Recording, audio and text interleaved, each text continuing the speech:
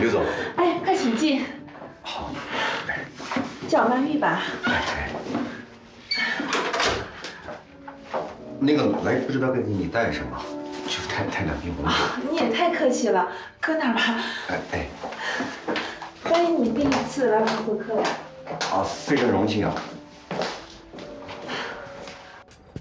其实我第一次见你的时候吧，就对你印象挺好的。没想到在跟你见面的时候，居然是相亲。你说咱俩是不是特别有缘呀？哎，是啊，我也没想到会在那儿遇见你。那天我弟还跟我租台车，他呢假装是我司机，结果一见面全都露馅了。不过你弟真的挺可爱的。我弟啊。 他从小就特别调皮，鬼点子特别多。他呀，这一捅娄子就是我给他顶包。那天就遇到你了，要遇到别人，还以为我是一骗子。你才不会骗人呢！我从你的眼睛里就看得出来，你的眼神让人感觉特别踏实。再喝点儿。还喝？没事儿。哎。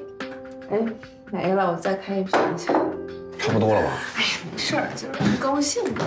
喝多了会不舒服的。自立啊，你是一直这么冷静，还是对我这样啊？没有啊。没有吗？但我怎么觉得你对我特别客气啊？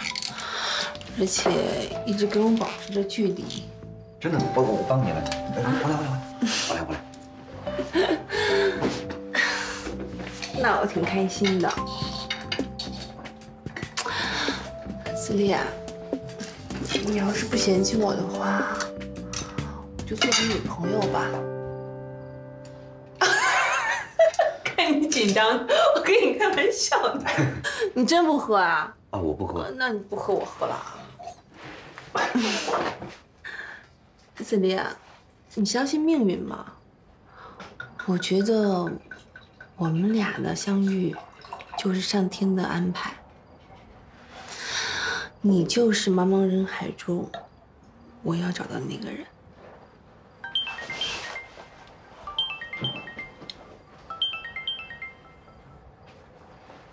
你怎么不接呀？啊，一骚扰电话。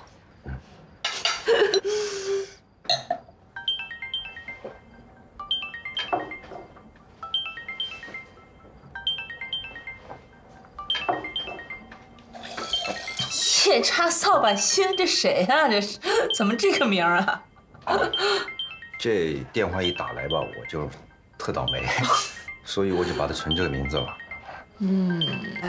来，是有办法的。哎，你保证以后不骚扰你了。别！喂，王经理，你终于接电话了。你再不接电话，我去找你了。你谁啊？我是幸福里派出所的民警，让黄自立接电话。警察？你别骗人了，我还法院的呢。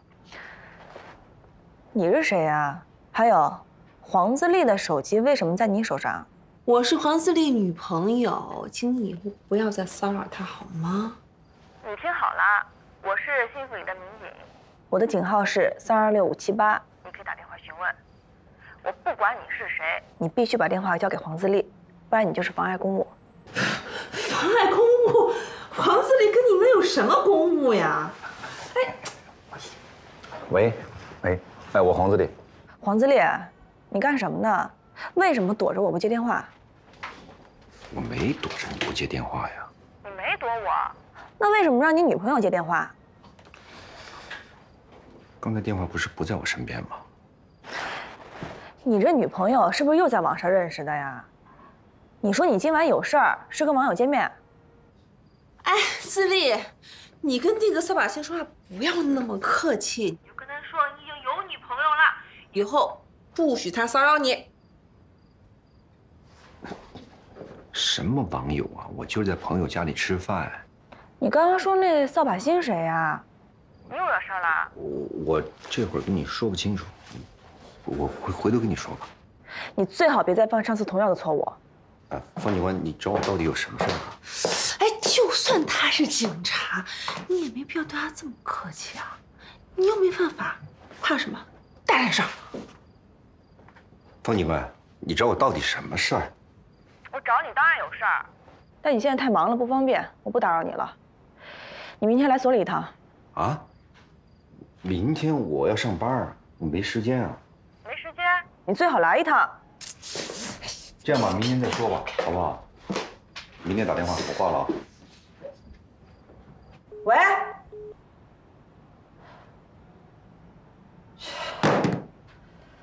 这黄自立还敢挂我电话？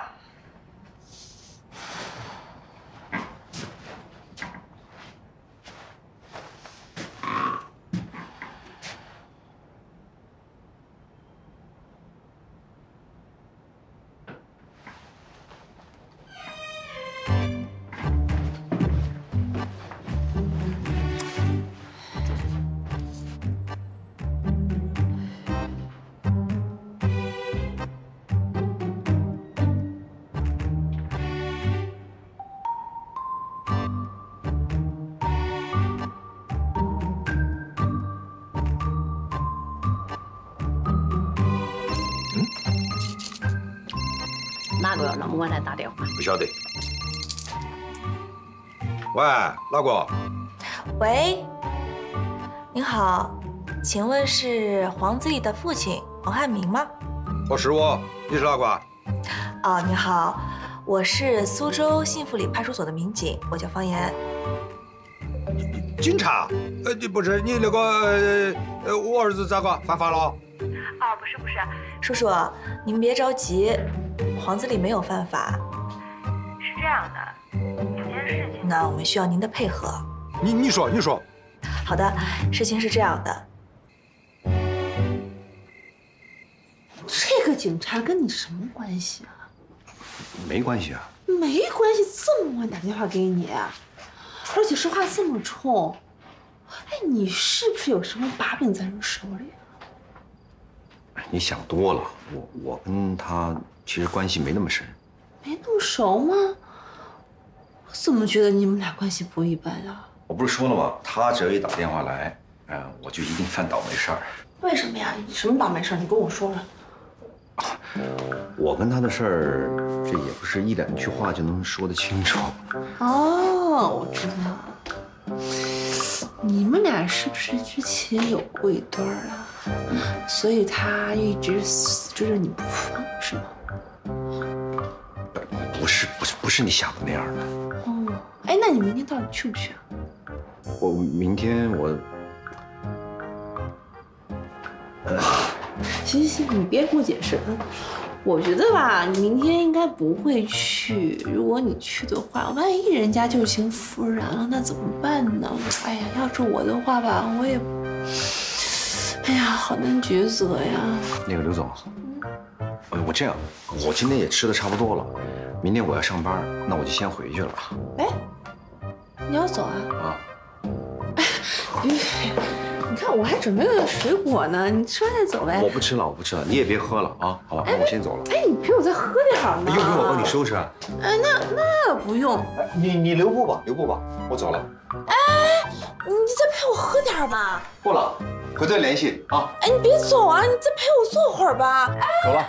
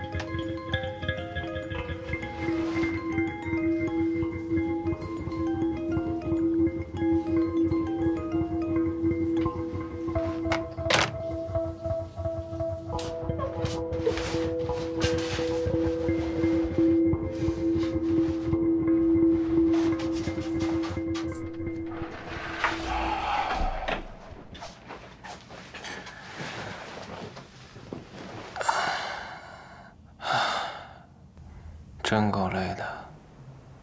洗了个澡，舒服多了吧？嗯。我也是，都多久没坐过10几个小时的飞机了？感觉整个人都要散架。我都说了，别跟我回来。没关系，只要晚上有你这样抱着我，我就一点都不累了。伟超，嗯，你爱不爱我呀？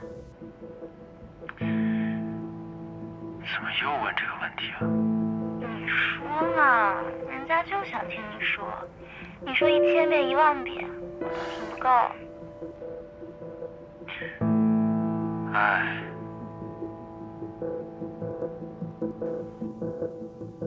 不早了，早点睡吧，明儿还有事儿呢。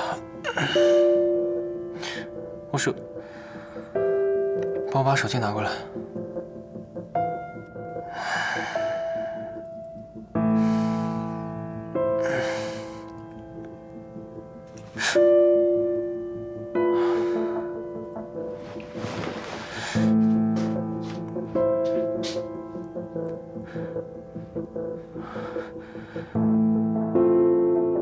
魏超，原来你今天不是一个人回来的？不是，爷，你听我解释。我跟自立是大学同学，我们后来也是同事，对吧？我是自立女朋友。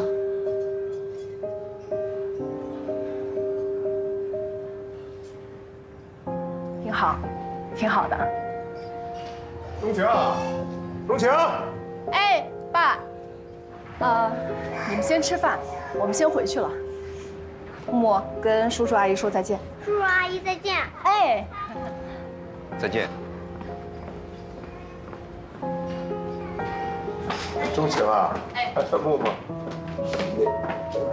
自立怎么在这儿了？您看错了，那不是自立。我们先回去吧。我怎么觉得那人像自立啊？没有，您看错了。有点像，他好久没回家了，你让他回家啊。好，我回头就给他打电话。老爷，小心台阶。木木，刚才你没事吧？没受伤吧？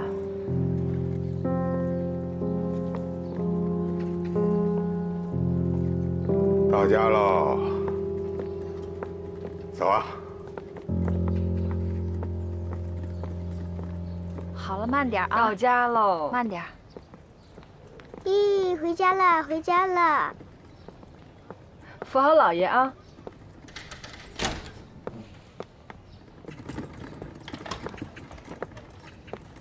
我要去玩去了。哎，等会儿，木木，来，我来吧，李凡。啊，好，来，把妈妈的那个包跟钥匙拿上去。那我去做饭了啊。少看点 iPad 啊。哎，刚才跟你说话那个真的不是自立吗？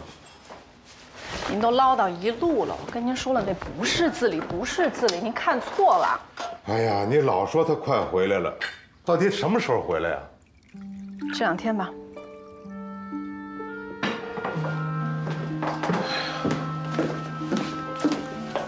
你喝点水吧。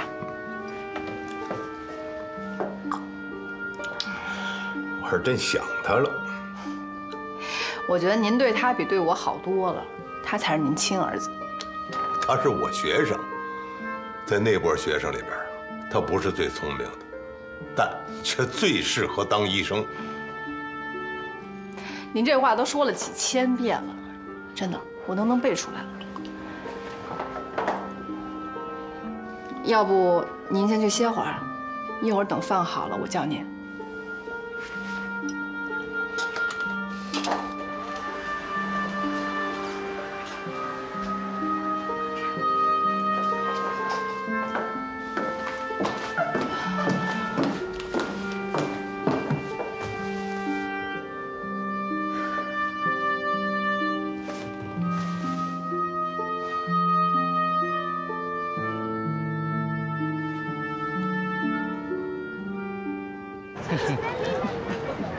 开不开心啊？今天？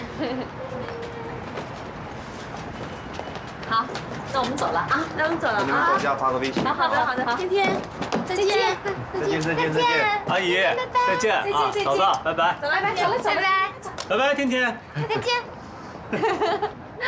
还不舍得。走吧，哥，撸串去吧。我不去了，我先回了，你俩去吧。啊，你真不去啊？嗯，早点回来。啊。哎，刚刚那女的到底是谁啊？那就是我前嫂子钟情。钟情啊？那就是钟情啊？巧吧？这孩子都5岁了，还那么有气质呢。这刘曼玉是比不上哈。不过，怪不得当年你哥被他甩了。胡说八道什么呢？当年是我哥坚决跟他提出分手的。哦。那时候钟情听信小人的谗言，伤透了我哥的心。后来他醒悟过来了啊，想把我哥挽回回来，但是我哥坚决跟他划清了界限。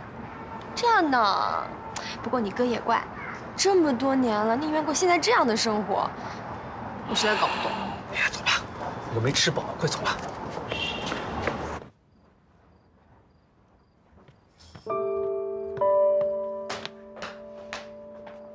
天天睡了？睡了。你怎么了？这一路上都不说话。我在想下午的事儿呢。妈，你知道吗？下午跟天天抢玩具的男孩是个混血。哦，混血。而且他妈跟黄自立是大学同学，还是医院同事。哎，你说巧不巧？是有点巧，而且他还生了个混血。谁知道啊？我也不好问呢。不过他们俩见面啊，有点尴尬。黄自立有点不知所措，那女的故作镇定。他们俩关系肯定不一般。行了，你这老毛病又犯了啊！你看谁都跟黄自立有关系。哎呀，不是妈，你这次相信我，我有预感，他们俩关系肯定不一般。而且那女的还挺漂亮的，那黄自立看的那眼神啊，那都直了。太夸张了。哎呀，真的。就算他们俩之前有事儿，那现在他有了你，人家都有了孩子了，怎么着还能旧情复燃啊？那可未必。行了啊，我看你到此打住，别再跟黄自立提这事儿。你爱吃醋的毛病得改。好，我知道。我倒是觉得今天对你们俩这事儿，我是不是表态有点早？为什么呀？我们虽然不是什么大富人家，但是我们也有家有业的。我老觉得你们两个人这悬殊有点大。妈。我们俩的事儿，你该不会反悔了吧？啊，那倒没有。我呢，就是感叹一下，这个世界上啊，真的没有十全十美的事儿，包括找女婿。不过话说回来了，如果黄自立要是哪儿都特别好，也轮不上咱们。瞧你这话说的，好像我捡别人剩的一样。捡别人剩的倒不是，但捡漏倒是真的。哎，你们俩呀，踏踏实实、利利索索的。把结婚证领了，这样啊，免得夜长梦多。嗯。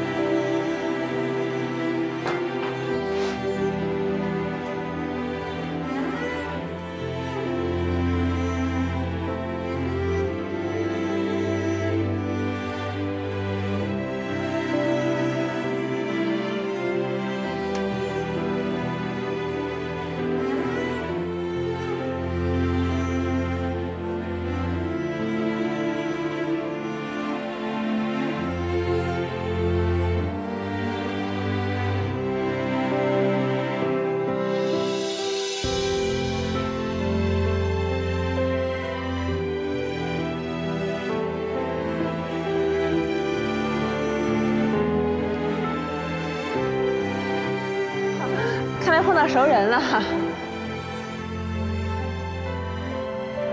我跟自立是大学同学，我们后来也是同事，对吧？我是自立女朋友。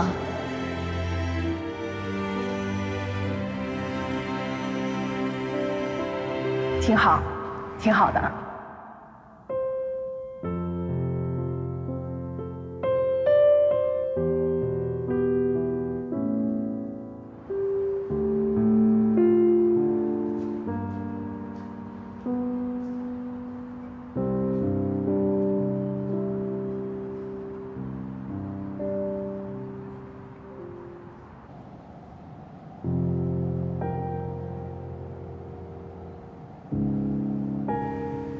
钟情，哎，爸，你们先吃饭，我们先回去了。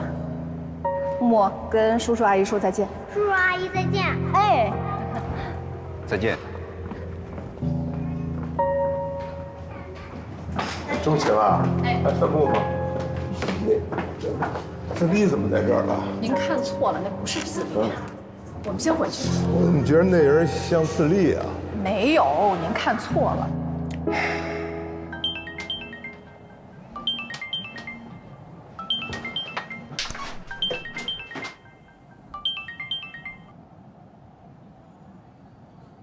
喂，喂，你也没睡呢？啊，睡不着，想跟你道个歉。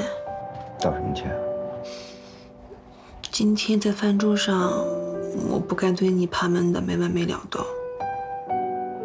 明白，理解。还有个事儿想跟你说说。什么事儿？我妈说，咱俩都已经老大不小的了，就别再耽搁了，差不多先把婚结了再说。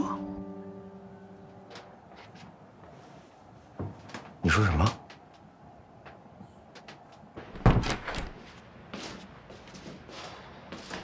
思强，思强啊，睡了没啊？睡了。赶紧起来，我跟你说点事儿。啊，有事明天再说吧，哥。哎呀，就得今天说，快点，快点。啊，行，马上啊。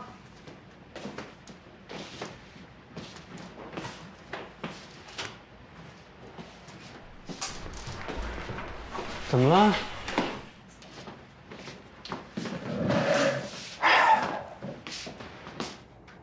刘曼玉跟我提结婚的事儿了。啊？什么情况？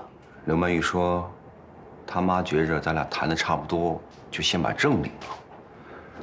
我也没想到这事儿说来就来。你们知道的，我跟钟琴的事儿手续还没办，还在等房子的事儿。之前我也说了，这事儿不着急，顺其自然。可谁想到，没想到他们比我们还心急呢，这么快就谈婚论嫁了。他们着急也有道理。咱哥跟刘曼玉都是过来人了，早点把证领了，早点过上日子啊，最踏实也最实惠。哥，你别多想，你跟这刘曼玉要真结了，没准儿你这新生活就开始了。如果是这样，那我先提前祝贺你，爱情事业双丰收了。不是这事是不是太突然了？也不突然，哥，你都单身5年了，也该有个家了。可我这心里不踏实呀。你说，毕竟呢，我跟钟琴的事一直瞒着他们。要不呀，我就跟他们坦白算了。不行，你不能跟他坦白，不行，他出了问题。你没看见今天刘曼玉见着钟情的反应啊？我怕你一跟他坦白，他直接跟你翻脸。哎呀，这个事儿吧，你得明修栈道，暗度陈仓。一边呢，你跟刘曼玉冲着结婚的方向去努力；另一边呢，你去和钟情马上把婚离了。对，这就是现在的权宜之计，万全之策。你俩说来轻巧，那房子怎么办呀？那你就权衡了。你是想要你坚持了5年还没到手的房子，还是要眼前这段婚姻？你这2天啊，赶快去找钟情，把婚给离了，然后去你们医院呀问问你的房子的着落。最好呢，在结婚之前呀，咱手里攥套房子，这样咱爷们心里也有底啊，对不对？可不是嘛，哥，你可以的，加油！就先这么定了，哥啊。会议结束，睡觉。哎，就这么办。有什么事儿咱明天再说啊，哥，我睡了，太困了。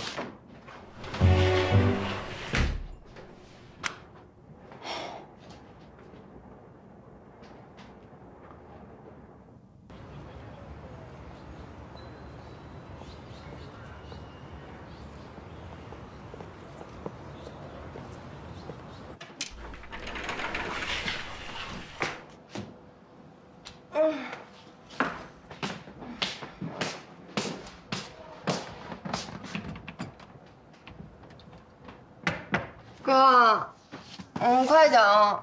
啊，来了啊！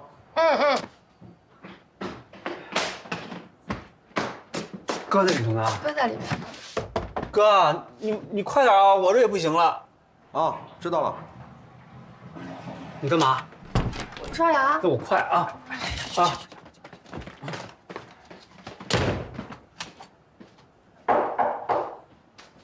来了，曼玉姐，你怎么来了？快里边请。哎，啊，房子还可以啊，还行，挺温馨的。哥，曼玉姐来了。哦。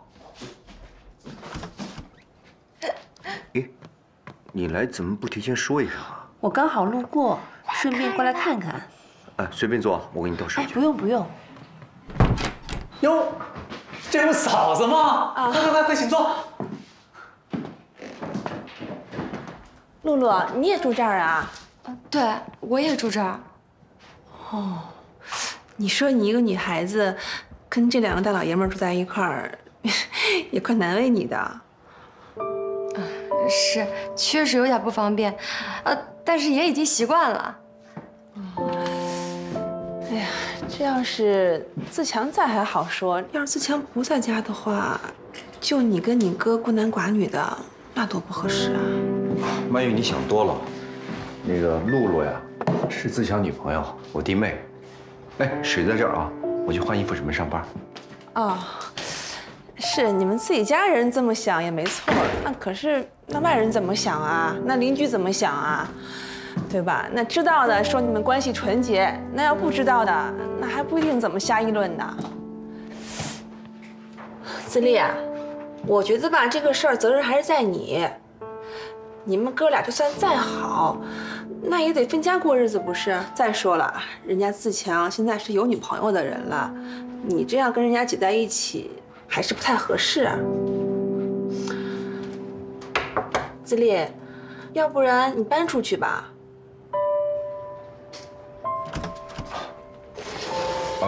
刚才你说什么？我说，不然你搬出去吧。搬出去？搬哪去啊？搬我那儿啊，我那儿刚好有个房子空着。这样不好吧？这有什么不好的？总比你在这儿强吧？不，我在这挺好的，我们都是自家人，没事儿。是自家人，那也太不方便了。哎，再说了，你不是说要帮我药店做改革吗？你搬过去，咱俩刚好有什么事可以商量。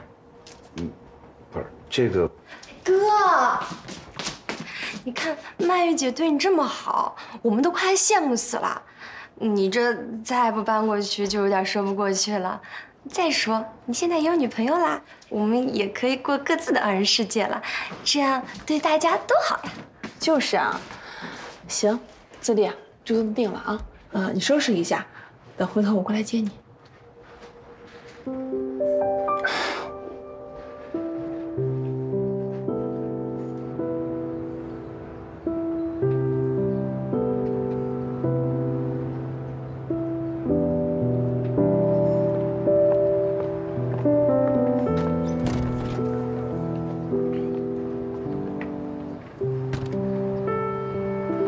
唉，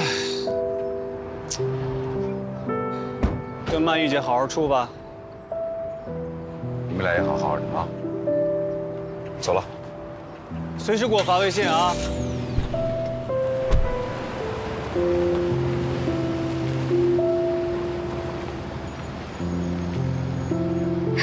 大神送走啦？怎么了？舍不得你哥吗？你说那话有点过了啊！你这么明显把我哥往外赶的吗？在没认识你之前，我跟我哥那是同甘共苦、相依为命的。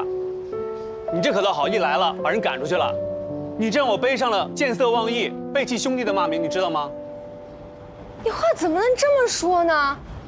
我知道你们俩兄弟感情好，但你现在不有我了吗？而且我觉得人刘曼玉说的对啊，你们再好的兄弟，迟早也得分家，不是吗？我只不过顺水推舟罢了。再说，你看那嫂子连我的醋都吃，我不得顺着她往下说吗？也是，这刘曼玉够霸道的啊！这没怎么着呢，什么都管上了。所以你就别担心人家了，好好担心咱们自己吧。人家一出这个门儿，就住别墅当黄总，人生上了一个新的台阶。就咱们还苦哈哈的当掌勺，当门迎呢。也行，我哥去他那儿我也放心。掌勺怎么了？好，不吵架啊！咱们回家，今天好好庆祝一下，好不容易有个2人世界。回家。你要缺什么就跟我说啊，到时候我买过来就行。你看这样多好呀，你也不用跟你弟弟他们挤到一块儿去，他们2口子也得过自己的小日子，你也得有自己的空间，而且我也可以随时过来，对吧？不过你想走可以随时走啊，不用有压力。好。只是我这么白住着，是不是不太合适啊？想给房租也可以啊，反正等咱俩结婚以后，钱都放在一块儿，这也没什么区别。那你休息吧，我走了。啊，这到处都是我照片，可不要太想我啊。我开车注意点吧。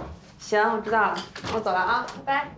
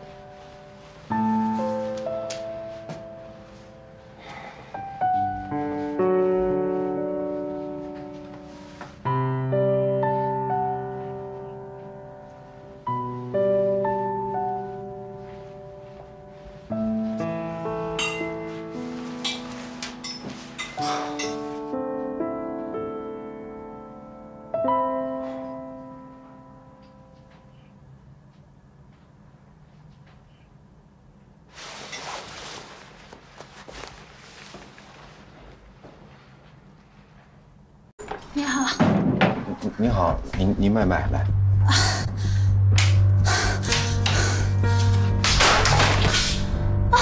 哎，姑娘，有人吗？姑娘，你怎么了？来，刘梦，来，先起来，来，哎呀，家里有人吗？你这里保持端坐。哎，坐这。下垂，放松。你干嘛？我没干嘛，你刚才晕倒了，我帮你扶端坐起来，这样有助于你呼吸。你才晕倒了，出去。哦，我出去可以，姑娘，但你现在状况不太对啊。我想问一下，你是不是之前有心脏病啊？你才有心脏病呢！出去，你要不出去我喊人了啊！我喊人，各位亲。我这儿闯入一个色情狂，他趁着送外卖的机会，他要非礼我。我现在就给大家看一下他的丑恶嘴脸，就是他要非礼我。看，姑娘，你拍我干嘛呀？我拍你怎么了？你个大变态、大色狼！行，你还怕别人拍呀？我先出去，你别走。好，我就走。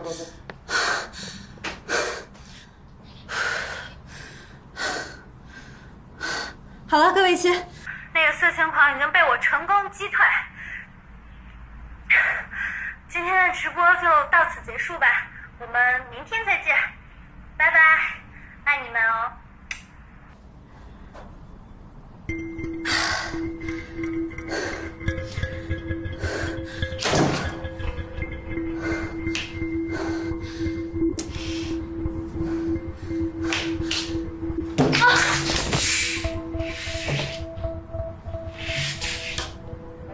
色情狂，我还大灰狼呢，我有病，我也真挺有病的，我怎么那么贱呢我？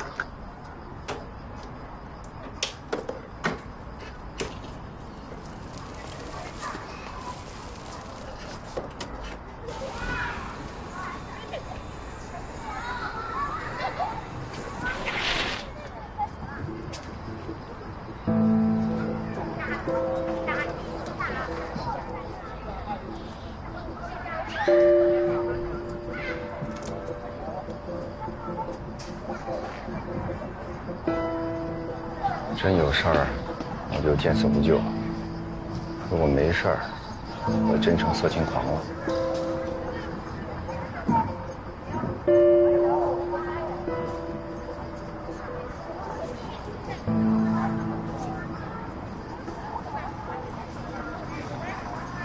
色情狂也比见死不救强。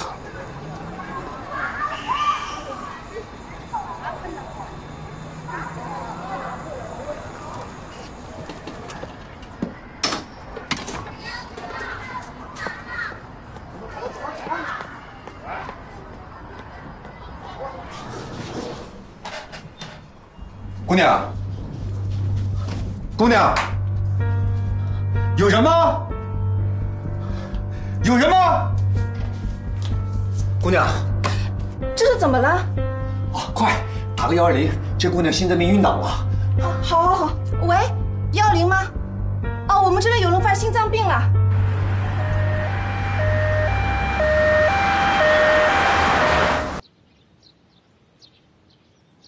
快起床，太阳都晒到屁股了。再是5分钟。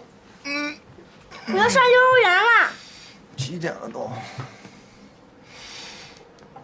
？8点了，你为什么不早叫我呀？我叫了你不起，根本就没听见。吃过早饭了吗你？等等啊，我穿好衣服，我就送你去幼儿园。哎呀，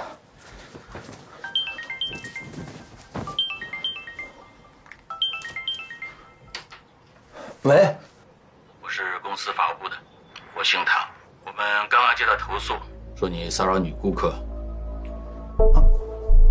你等等啊，去外面等我去。唐部长是吗？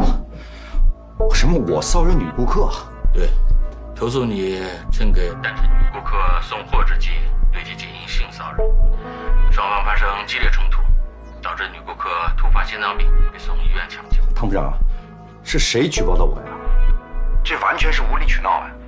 哎，情况是这样的，我昨天晚上确实给一个女顾客送了餐了，但是我对她没有任何的无理举动。我只是到她家的时候，我发现她有心脏病发作的情况，我完全是救了她。你救了她，干嘛还被举报啊？所以我也想知道是谁举报的我嘛。不管事实是什么啊，你现在必须马上赶到医院，看看那个女顾客到底怎么样，别有个三长两短的，对你对公司都没有好处啊。行，唐部长，那我这就过去啊。哎，陈姐，麻烦你送趟默默去幼儿园，我有点重要的事要出去一趟啊。好嘞。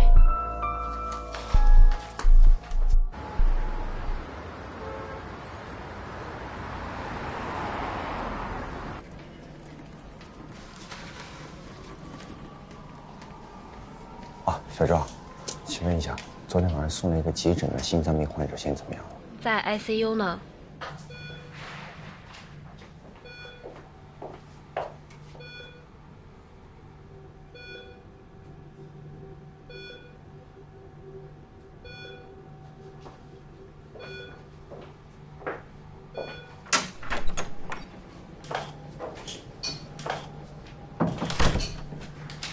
主注意观察，有什么情况随时叫我。终于过来了，就等着你办手续呢。办手续？情况非常不好，需要立刻手术，但是我们找不到病人家属。他呢醒过一次，也说不清楚，好像是说没有能力交手术费。怎么会这样？现在我们的情况也很为难，必须要有人为这个手术签字负责。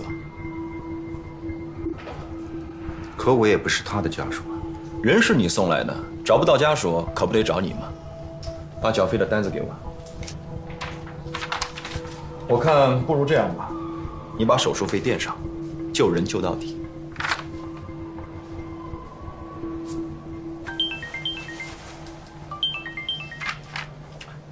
喂，唐部长。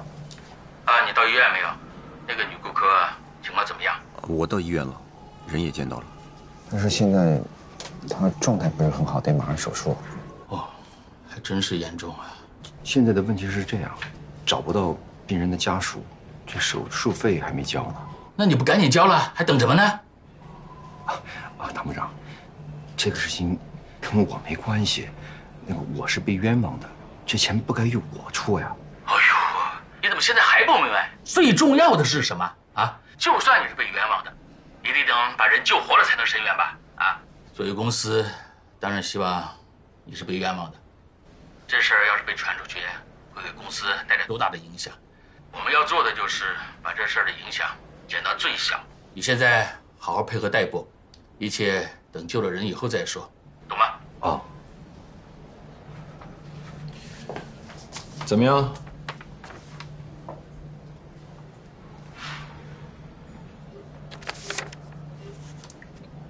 好，我先去垫上。就是他，你给我记住了！我拍你怎么了？我拍的就是你，你个大色狼、变态狂！给我记住了啊！就是他！你干什么呢？我出去不行吗？我走。你别走，有本事别走！不堪入目，不堪入目啊！这怎么就传到网上去了呢？是啊。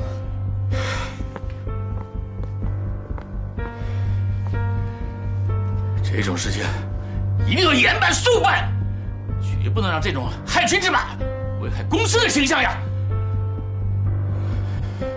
你通知下去，王自立被开除了，不让他再来公司了。行，我这就去办。谢谢。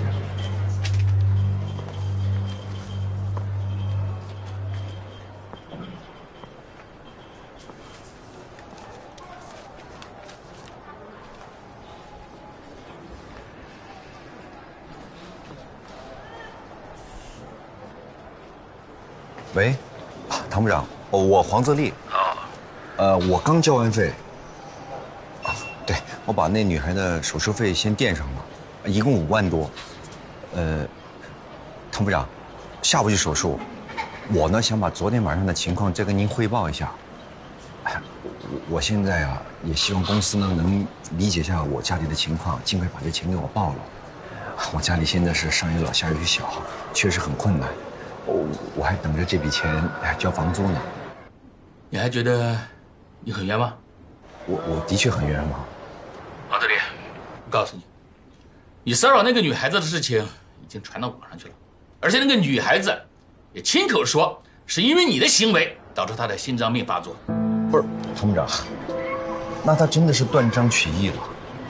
昨天的情况不是这样的。王自立，因为你的行为已经严重的损害到公司的形象了，我现在正式通知你，你被开除了。不，唐部长，你听我说啊，昨天晚上情况是这样的，是那个女孩呢突然心脏病发，我在现场救的她，要不是我的话，她可能连命都没有了。哎，唐部长，如果允许的话，我可以跟她当面对质的。对不对质是你的事情，已经跟公司没有任何关系了。没有通知派出所，已经是对你很客气了。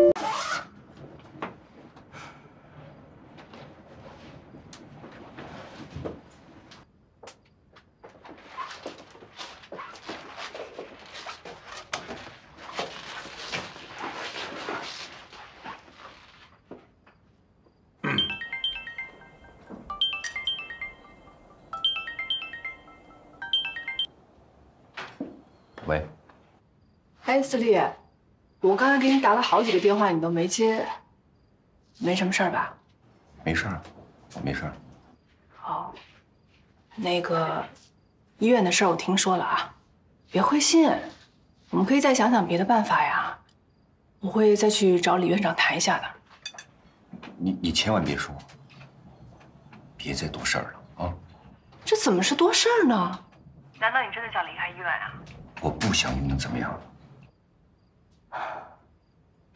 我可以去找李院长啊，只要能让你不离开医院，哪怕咱们从头干起呢。钟情，我知道你是好意，但是我宁愿选择离开，也不想让别人再看笑话。都这个时候，你在乎你那点面子有什么用啊？你想过吗？如果你真离开医院，你去哪？我没想过，可我不想这么委曲求全再下去了。委曲求全？对，委曲求全。选择是我自己做的，我能接受。子立，我知道你说这个是话里有话，但这事儿跟咱们俩的事儿可不一样，你要想清楚。一旦迈出这步，就没法回头了。难道我们还能回头吗？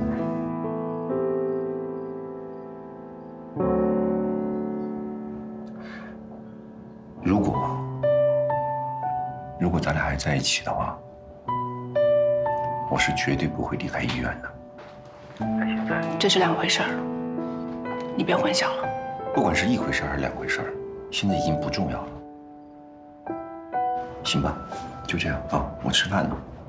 好了。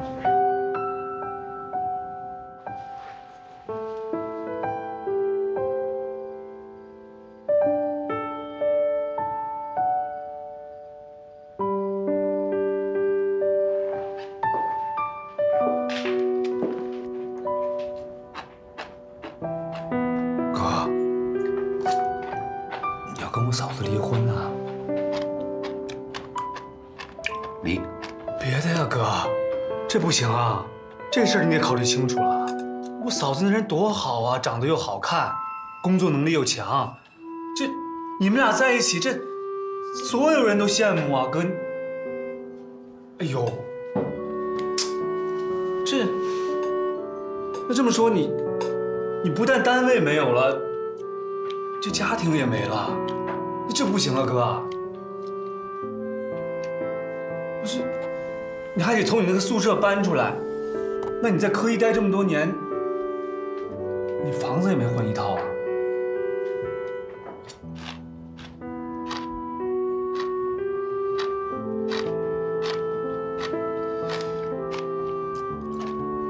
你这么说，我还突然想起来了，那我们医院真要给大伙盖福利房。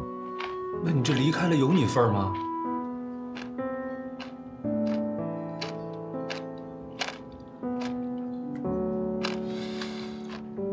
不说了，吃啊！哎，你不是爱吃鱼吗？你说我怎么那么不小心啊？我打个电话让人给跑了。谢了。哎，我得谢谢你救了我。拽渣，对不起，刘奶奶这件事儿的确是我的错，我们所长已经批评我了，我要向你道歉。行了，你别道歉了。其实啊，我得谢谢你。谢我？啊，就因为这事儿，我跟我妈关系缓和多了。她答应我，等骗子抓住了，钱追回来，就把房子装修一下，让我搬回来跟她一起住。真的吗？啊，那好事儿呀！是啊，没想到这么多年的结算是解开了。要不我明天给你送一锦旗去吧？不用，啊，回头等骗子抓到再说吧。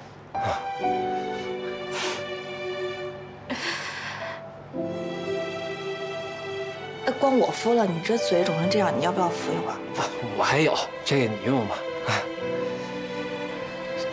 要不就不留你了。看这家里实在是没地儿下脚。那回头那几个骗子再来找你，别怕啊，第一时间报警。行，我给你打电话。行。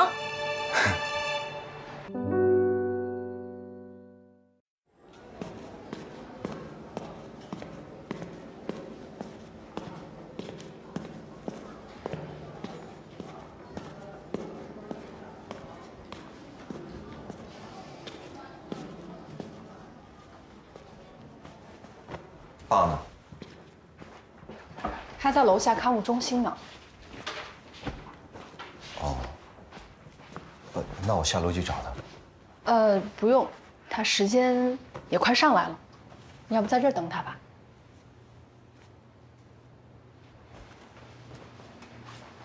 我帮你收拾吧。其实我都收拾的差不多。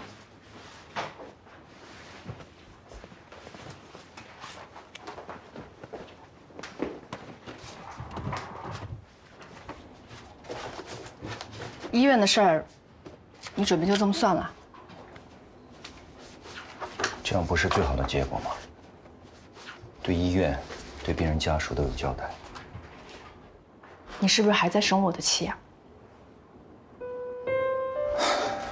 没有，没有，都过去了。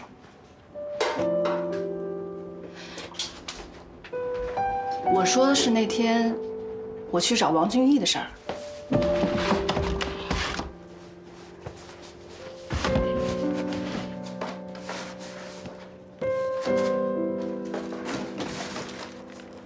我觉得，好像自从我生了孩子，你就跟我疏远了。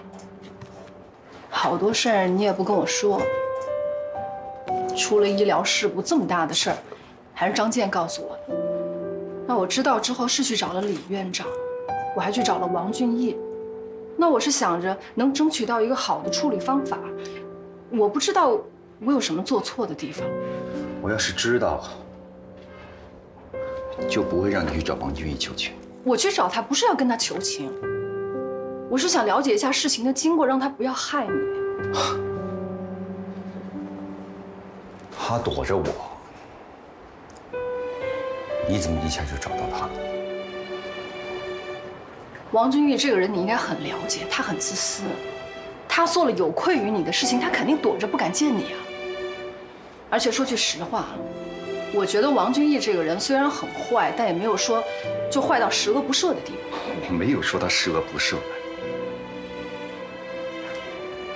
可他骗我，他给我设套，他还不是坏人，你还要在这帮他说话是吗？我没有在为他说话，王俊义有他的问题，但是自立，我觉得你太冲动了。如果不是你当初那么冲动，你动手打了他，事情不会坏到今天这个地步。有时候你也需要检讨一下自己。我们不要再争辩了，我们不吵了，好吗？我自己弄出来的结果，我会承受。不说了，说一下咱俩离婚的事儿。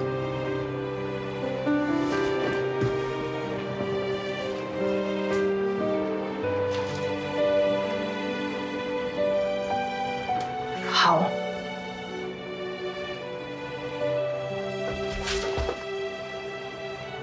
时间我随时都可以，看你。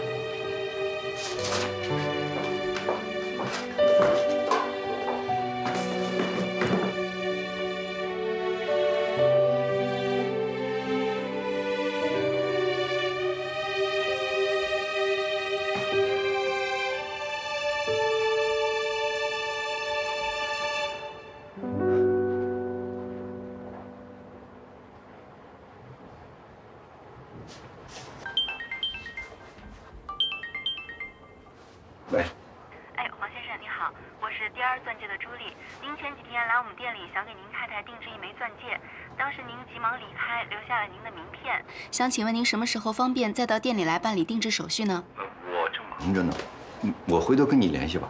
啊，谢谢，谢谢。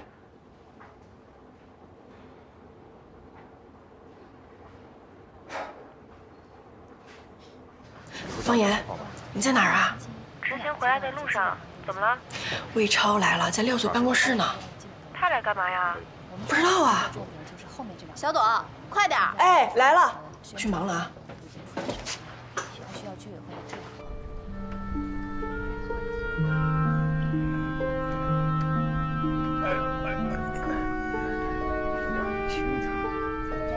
来啦！哟，今儿挺早啊。我去那边说。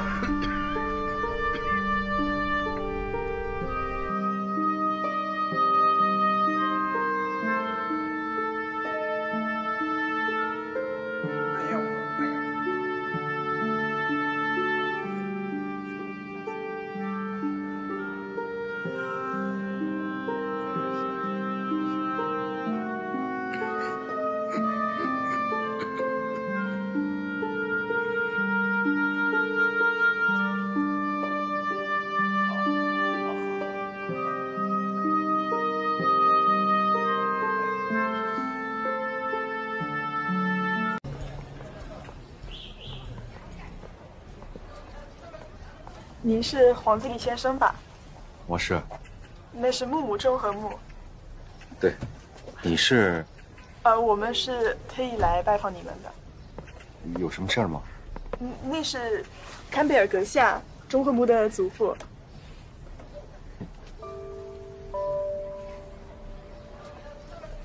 你好。你好。进屋说吧。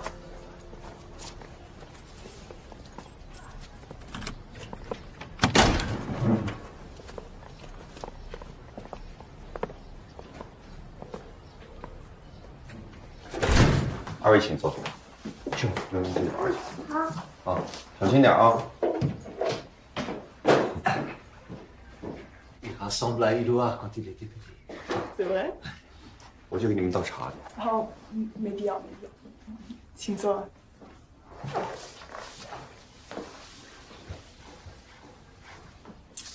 请问二位今天来有什么事儿吗？坎贝尔阁下是专程从欧洲过来接中和木小少爷回去的。中和木小少爷是坎贝尔家族的唯一继承人。坎贝尔家族是欧洲几大仅存的贵族家族之一。中和木能够成为坎贝尔家族的继承人，是他的荣耀，也是您黄自立先生的荣幸。您把中和木交给坎贝尔阁下抚养，您将获得非常丰厚的补偿，条件随便提。请问怎么称呼你？哦，这个没关系的，我是坎贝尔阁下的管家。中和木呢是我的儿子，跟坎贝尔家族没关系，丰厚的补偿我也不需要。如果二位是因为这个事情来到我的家，那可以马上离开了。黄先生，您别激动，请您冷静下来。我很冷静。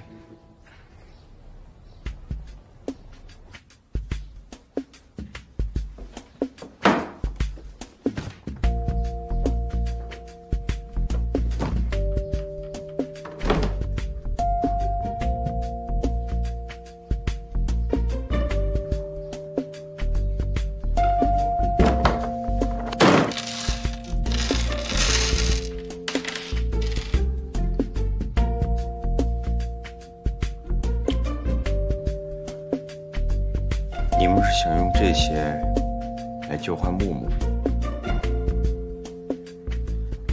不可能。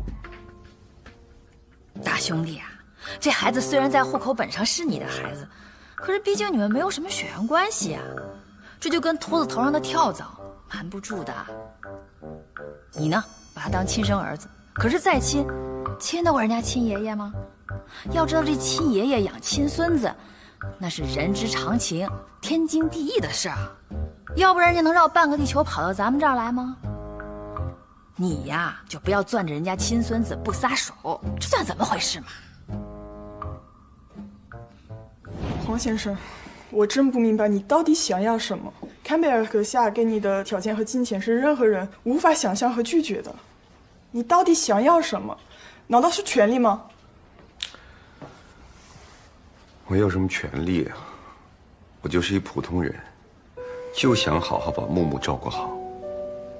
我希望你们不要再来骚扰我们。如果你真的舍不得孩子，坎贝尔阁下已经同意你可以跟着孩子一起到欧洲，享受王公贵族般的生活。No， 我们哪儿也不去，我们就在中国待着，特别好，特别幸福。你有机会成为富豪，能有一辈子花不完的钱，你别再顾着了，这是你最后一次机会。或者我们知道你是个医生，如果你愿意的话，你可以到坎贝尔家族旗下的任何医院去任职。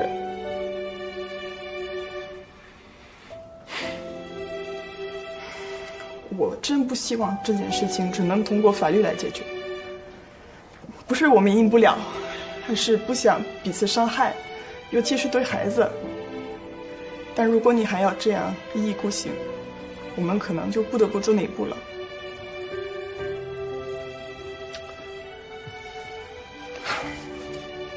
我对你们提的真的不感兴趣。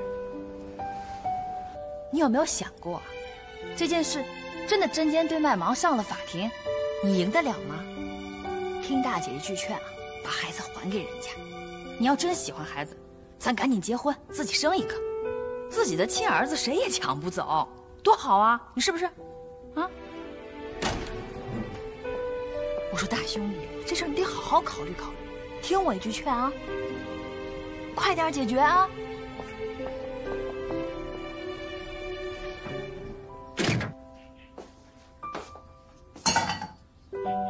对，聊到了木木的爸爸爱德华。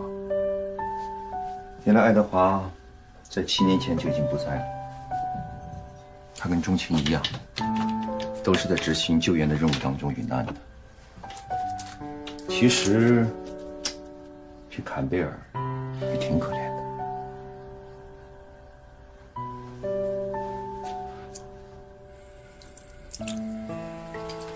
木木呢？在洗漱的吧？他现在怎么样了？啊，这一大早，坎贝尔就给他买了好多玩具过来。他俩玩的挺开心的，也没之前那么生疏了。毕竟呢，还是有血缘关系。看他俩这样，我也蛮多感触的。所以我跟坎贝尔说了，让他下午也去接木木放学，让木木自己选择。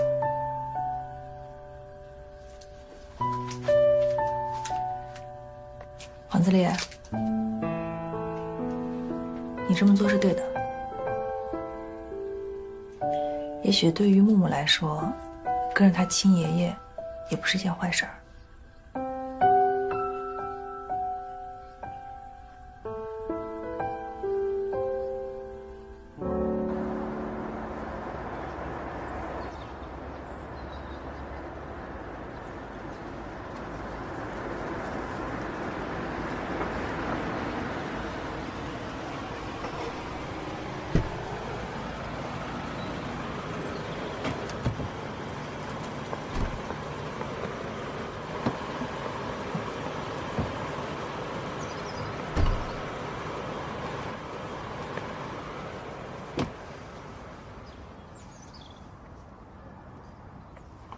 你很准时啊，你也是。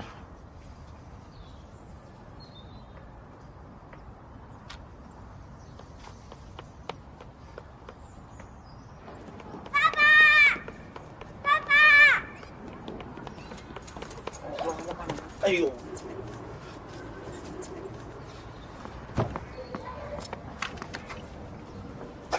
慢点喝。木木，木木，你看看。这个能遥控还能变形金刚，是不是你早上说的想要的那个啊？喜欢你可以收下。耶！我有变形金刚啦！我有变形金刚啦！我这里还有几个变形金刚，你想看看吗？你能去看一看吗？你当然可以去看看呀。好，看。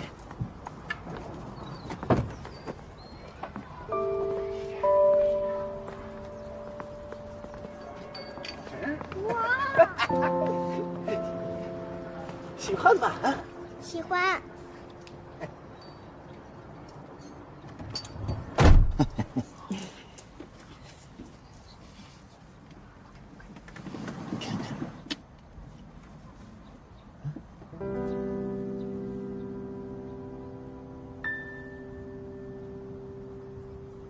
妈妈。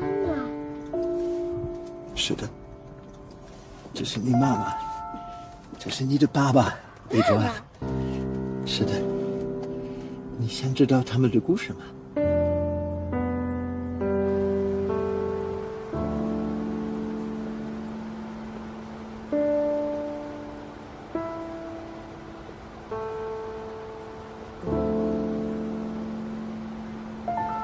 听着，孩子，既然你爸爸和妈妈都不在了，你应该跟我一起说。我能满足你任何要求，无论你想要什么，什么都行。只要你跟我一起回家。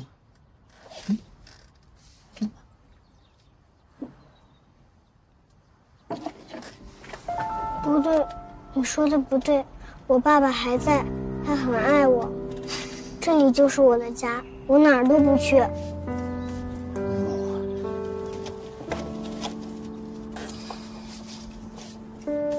默默，默默，爸爸，爸爸，默默，那个爷爷想让我跟他走。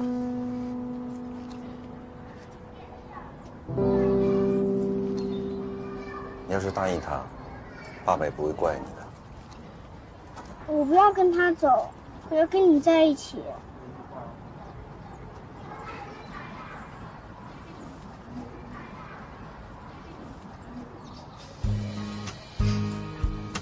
走，我们回家。安全带系好。